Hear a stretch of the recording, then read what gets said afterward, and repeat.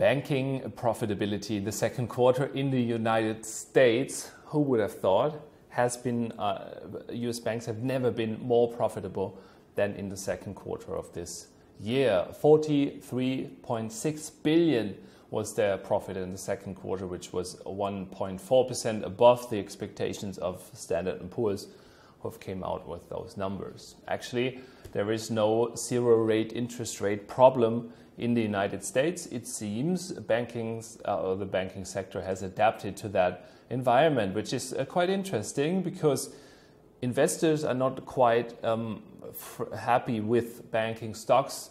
The KBW Nasdaq banking index is 4% below its below the start of the year, and so let's see if if the banks could catch up until the year end.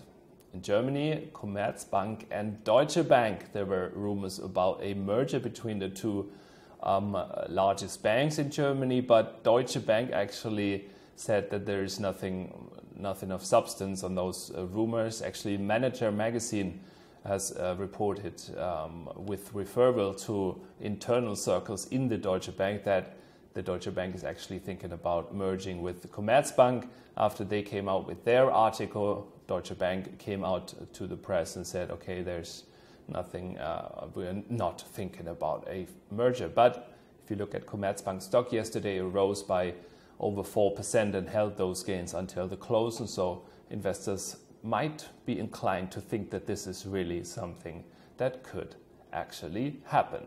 The ECB yesterday came out with a study talking about the zero rate problem that banks have with their original business, which is lending money to companies and private individuals. If the rates are at zero, there is no money to be made, and the ECB somehow recognized that recognized that this is really a problem, which they didn't do just some months ago. The reaction is of the ECB that they said, okay, we need economic growth now. We're not altering our monetary policy path. We know that next year the QE program will run out, so everybody will wait until next Thursday to get more hints about the QE program. Will it be increased in time length until the end of next year, until the end of 2018? There are a lot of speculations out there. Mario Draghi hasn't been in a public speech since months now. It will be his first appearance before the press next week on Thursday when the ECB meets again.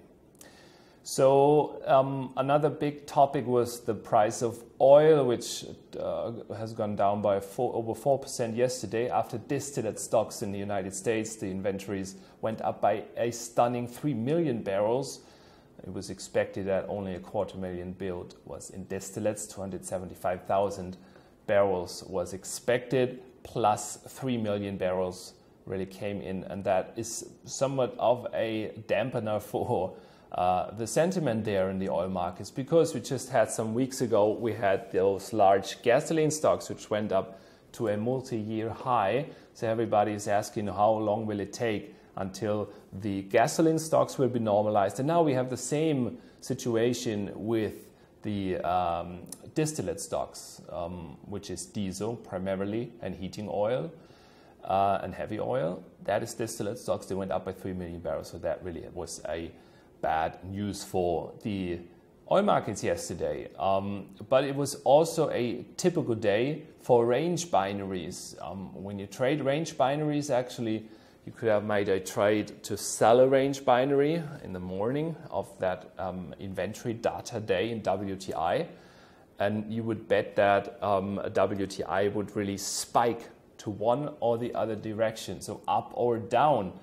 You don't need to know actually in which direction the WTI price will go. You only need to know that there is a high potential, or you must expect that there is a big spike in volatility in WTI. And then a range binary says, okay, you can make money if the price of WTI, for example, leaves the range and closes outside the range, and you will not make money if it stays within the predefined range. So that is a perfect example where range binaries would have been really interesting. Another data point will come out tomorrow, and those are the official NFP numbers, non-farm payrolls out of the United States, so job market data, next on Friday afternoon. So tomorrow, that will be a big major news point and data point, economic data release point for euro dollar, for dollar yen, and the